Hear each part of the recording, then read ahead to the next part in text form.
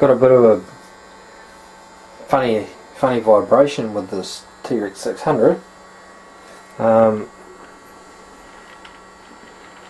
What I'm going to do is I'm going to pull this motor out because it was reasonably warm, and it's the only thing I haven't replaced the bearings on, so I'm going to have a quick look at it. So basically what I've done is I've taken the battery straps off and undone a couple of bolts here, and I'm just going to flip the lid up, the battery retaining tray, and I've just got to undo the three motor wires, and then I'll pull it out through the front, and we'll have a feel of it and see what the go is. So I'll just take the three wires out from underneath.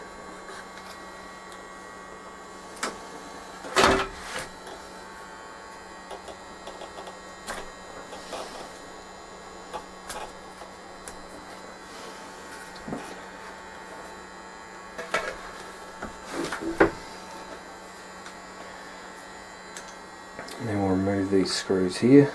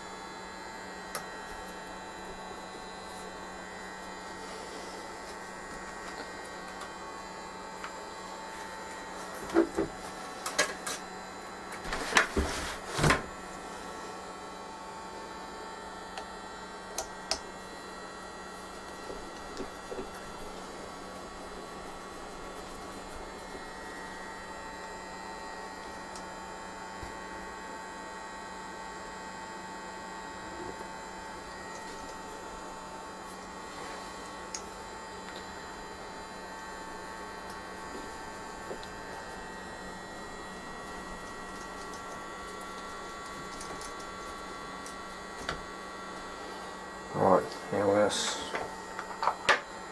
slide the motor out through the front, hopefully.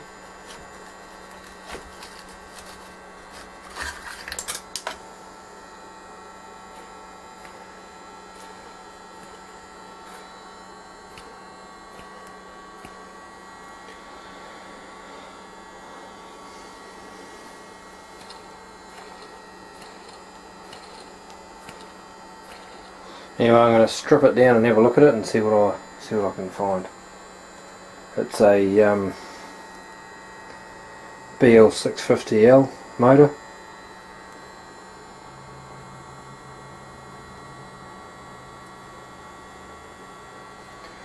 So we'll see what we find. Hey, I'm just pulling my 600 motor apart. You've got to carefully peel the sticker off the top, and what I've done is I've used a 450 main shaft with a collar on it to stop it from sliding down too far. Let's see if I can zoom in on that.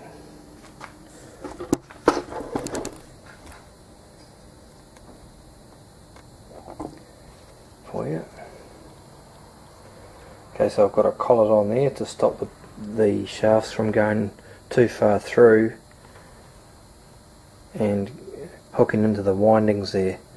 And I've got an old screwdriver Phillips bit that I've ground the Phillips off, and that sits in there nicely. Now you find that it's really tight to get this off. So here's what I did. I have cracked it off now. I've got my blowtorch.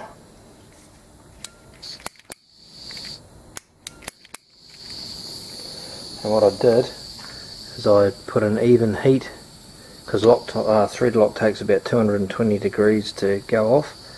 So what I did is I went round just like that.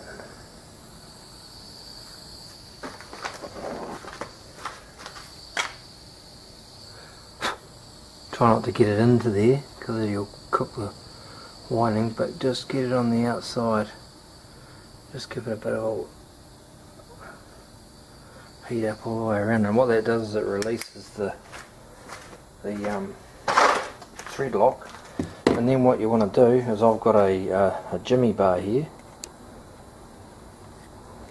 and what I'm going to do is I'm going to get an even, I'm going to use it like a T-bar, get an even torque on both sides so that you're not putting too much strain on one and not the other.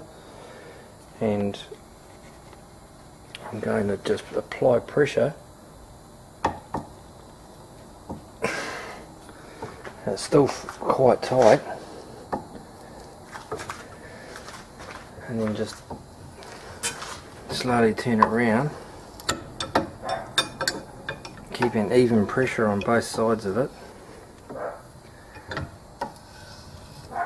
and eventually it should come out.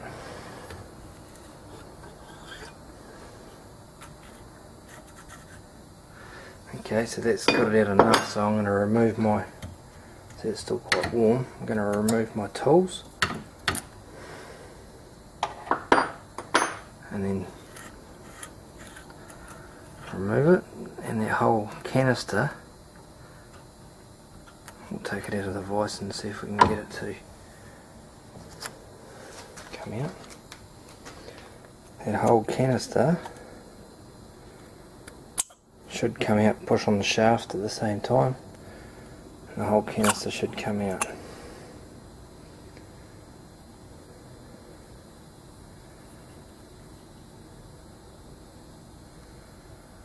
Okay, now I'm going to have a look at the bearings.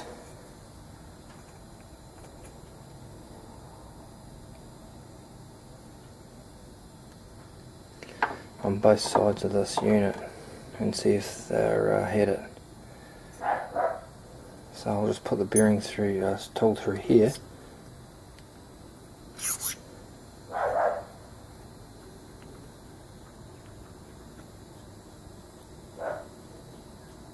Yeah, no, that's had it.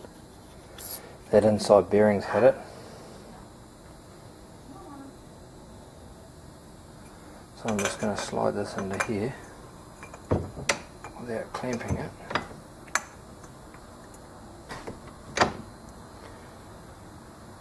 And then I'm going to use my main shaft and just tap that out.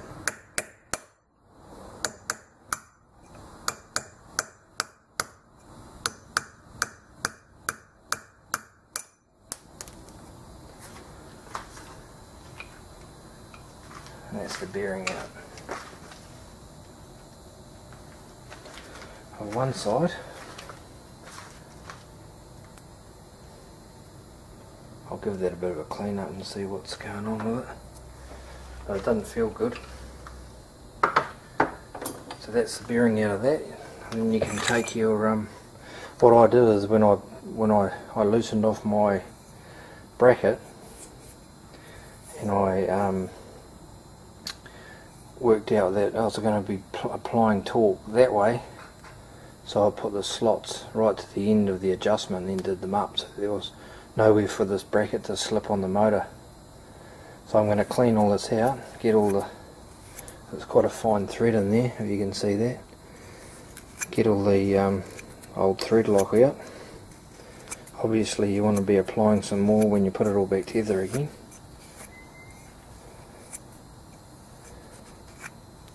And now I'm going to work on this part.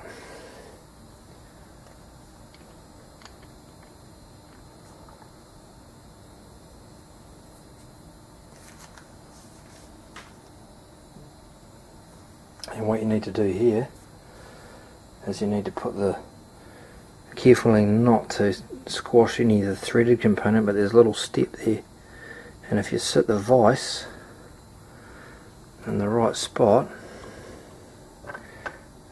so that it's just do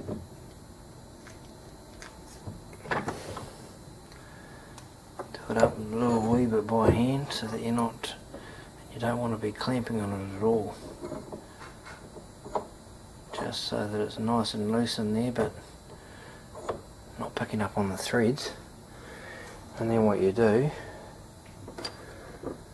is you get your 4mm shaft. I don't know if you can see that at all. I'll zoom in a little bit.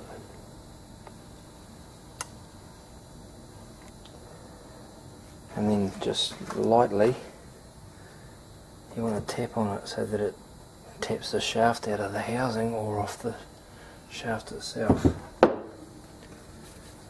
So just give it a light tap, a couple of little light taps.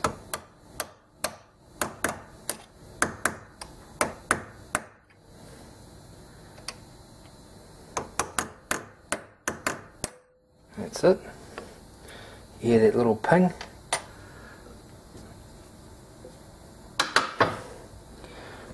Right, take it out of your vise now.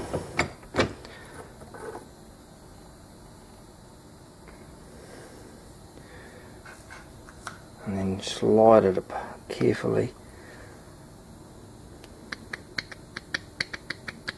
Slide it off.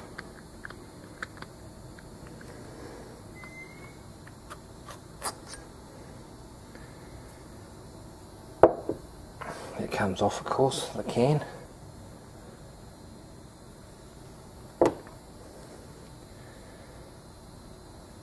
And then this little bearing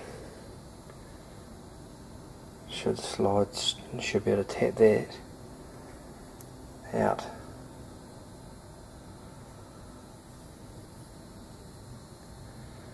By tapping down on the outside. So what you want to do is sit the vise so that you've got the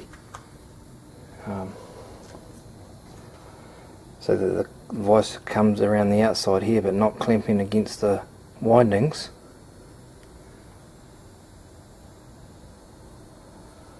And you want to tap that bearing down.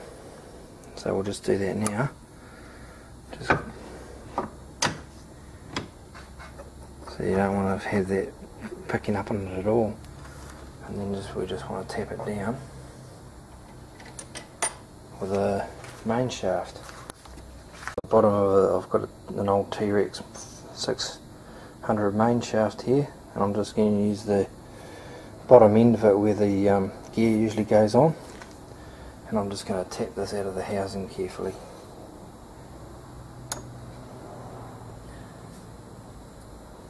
What I'll do first is I'll get a rag and I'll stick it in the bottom so that it will catch it.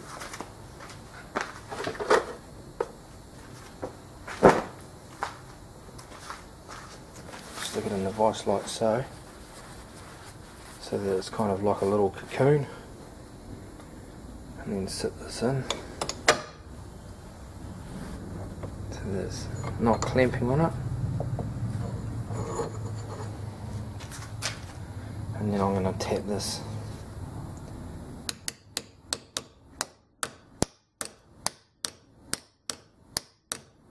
Feel it moving.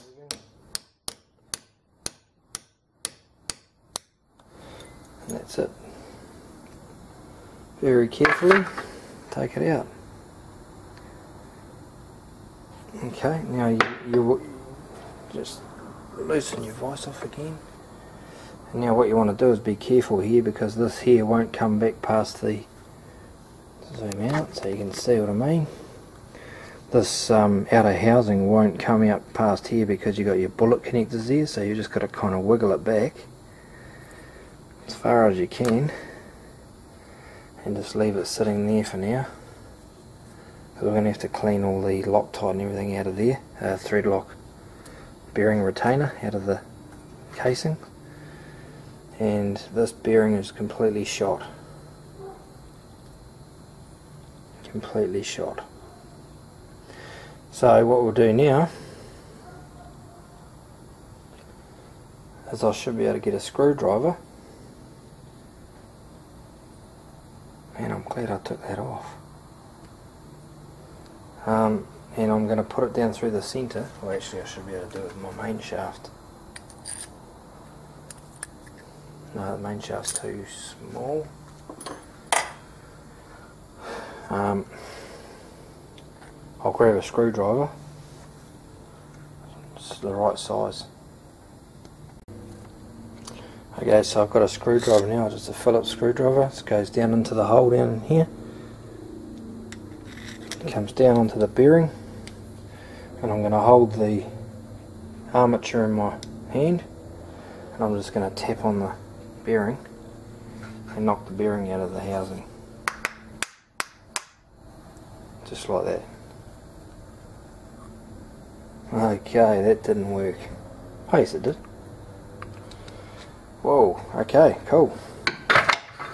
So the bearing sits in that little housing there. Just in there. And the bearing is just here.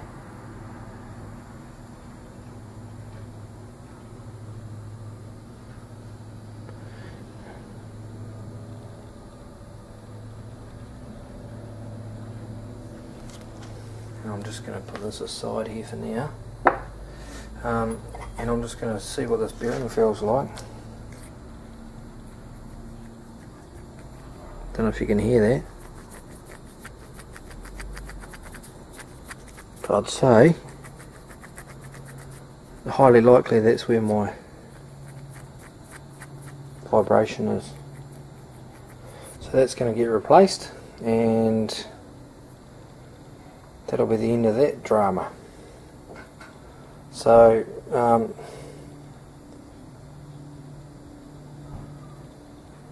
do have the bearings here. There's a,